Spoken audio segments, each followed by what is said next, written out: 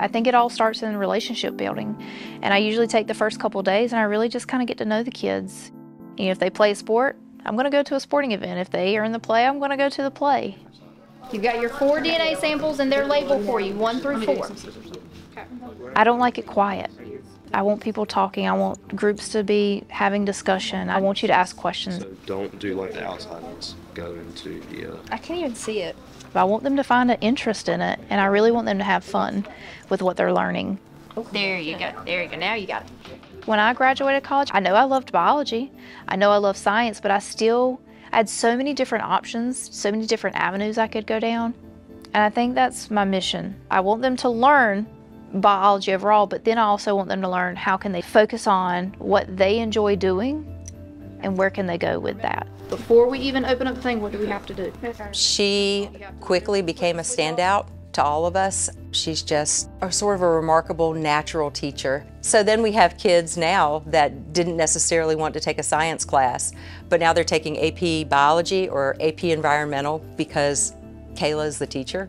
You can't put a price tag on that. All right, you're going to start with part A. Okay. Remember. Today we're looking at animal behavior, which is a standard for AP Biology. We're looking how the species are reacting to different environments. He's trying to escape. Get back in there. They're being like rascals. And think about maybe their environment too. What type of environments could they possibly like? She's always, I guess, there to lend a helping hand, but also, I mean, she will step back to see if you can do it on your own. I want them to try it first, and then, you know, I'm just kind of there as like almost like a facilitator. If something's not going right, then we'll fix it, and then you keep on with the lab. I want you to fail at the lab sometimes, and then I want you to understand your mistakes, so the next time when you go back to do the lab, you're not going to make the same mistake. Which one are they preferring? They prefer the milk over the salt They're water. fighting over here. She makes everyone feel like they can succeed.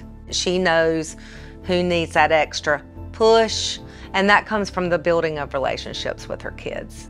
They're not scared to answer because they know that she's going to work with them and she's going to bring it out of those kids.